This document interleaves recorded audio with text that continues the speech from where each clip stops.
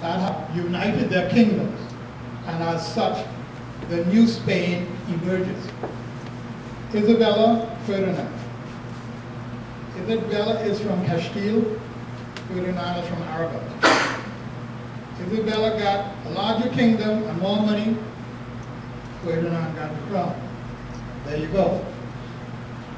He goes and he argues and says, listen, I could find another route to the Indies that could bring you a lot of money. Now let me just pause here for a minute to say a few things.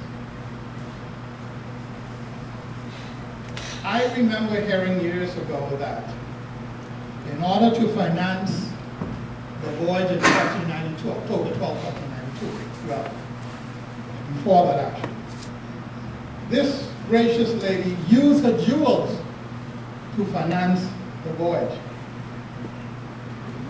Let me tell you what really happened. The merchants of Venice financed the voyage of Columbus. They had the money, they financed it. They financed their boy because he was a fellow Italian. Yes, she put up some shares, but the bulk of the shares actually came from 7 banking houses from Venice. And one was headed by the head of the Medici family. That's where the money came from.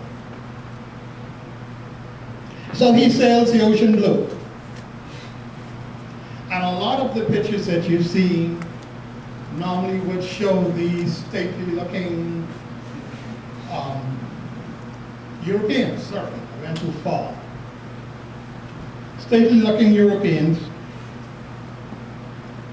No, I don't like it that. That's one of the challenges of dealing with an apple, which I'm not aware of. Boy, I'm going too far. Yeah. Left arrow. Trust me, I'm clicking the one backward and it's still going forward. Technical person, please. Because I don't want to go too far. I just don't want to go too far ahead. Are you an Apple guy? I'm going to stick with my old system because I know how to work that.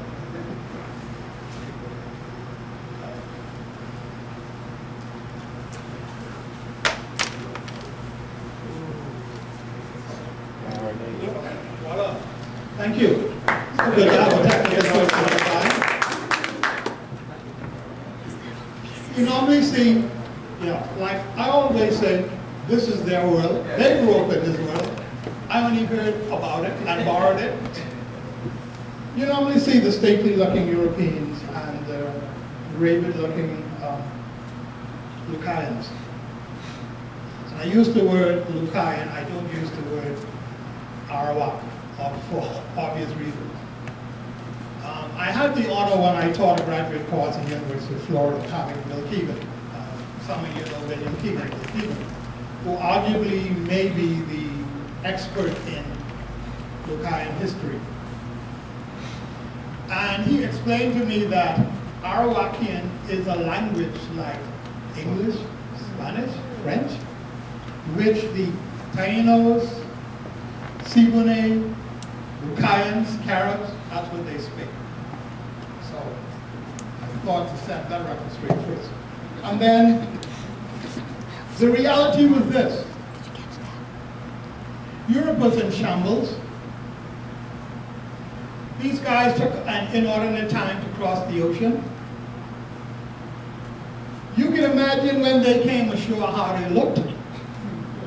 They would have looked like raggy, dirty looking, unwashed, unscrubbed beggars. Besides, the Europeans were relatively short, whereas these guys used to go in the sea every day, so they bathed. They ate relatively well and balanced meals. So the description of them was in comparison superior to the Europeans. But let's go forward.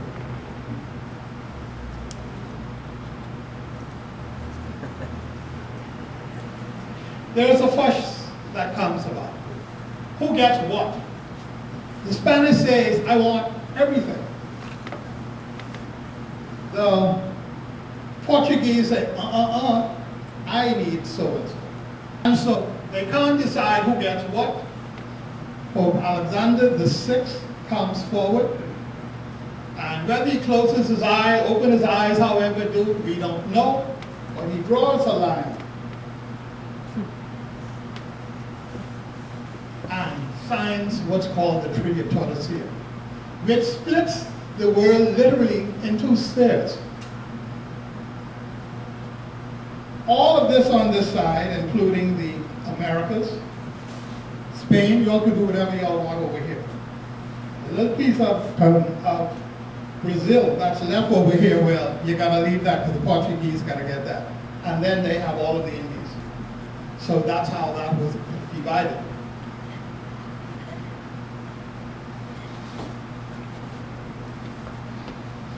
By the time of the 1600s, Florida, Spanish had already gone into Florida. And Florida was not like we know it today, which is this. The Panhandle and then this area here. Actually, it was all of this. All of the Mississippi Valley, all of this area, all of Georgia, all of that was Florida. I say that for a reason, which I'll come to in a few moments. The French challenged them. Jean Ribault came and he established two settlements, one in here and one further here. They were able to chase them out. So they got rid of the French, that is the Spanish. And the English came in. Drake and Hawkins and those guys, they came in and they robbed and pillaged and did whatever they could. But also, the English were responsible for Jamestown. So now the whole complexion is changing. Because now the English are beginning to challenge the Spanish authority in the Americas.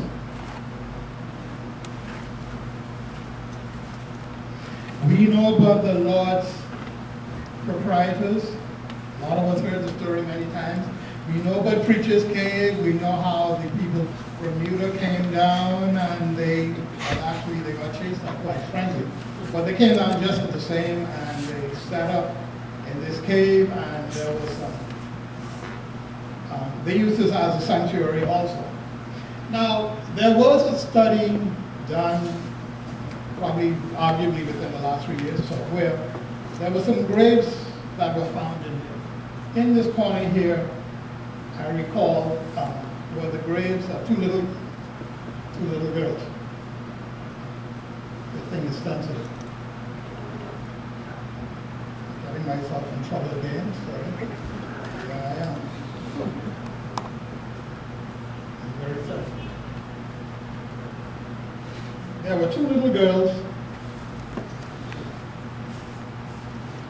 Need some help again, I'm sorry. I touched something. There were two little girls up in one corner.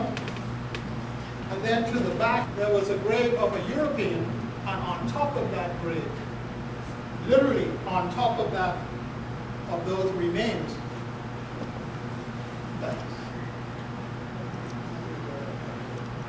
oh, I got the secret now. I see what I'm doing. Otherwise, keep my hands off. On top of that was the remains of what appeared to be an Indian.